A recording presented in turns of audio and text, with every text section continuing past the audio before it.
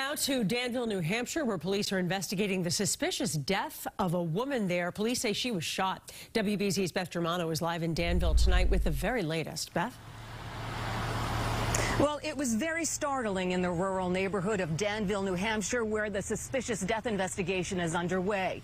Neighbors say it's not unusual to hear the sound of gunfire because there's often target practice in the area, but that this sound was different.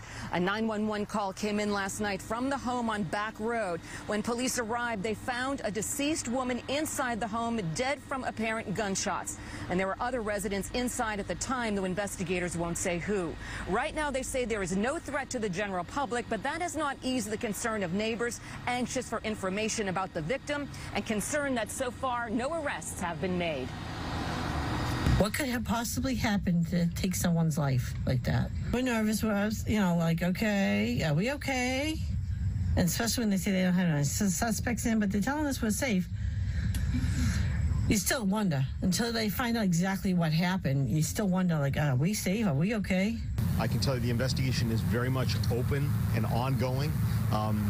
There's a number of different agencies that are here, not only everyone here from Chief Parsons' department, but also New Hampshire State Police who are assisting, and we're trying to figure out exactly what happened.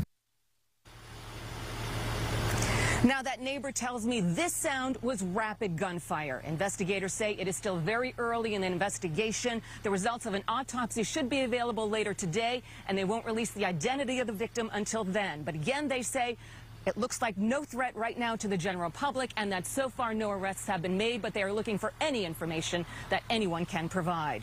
Reporting live from Danville, New Hampshire, I'm Beth Germano, WBZ News.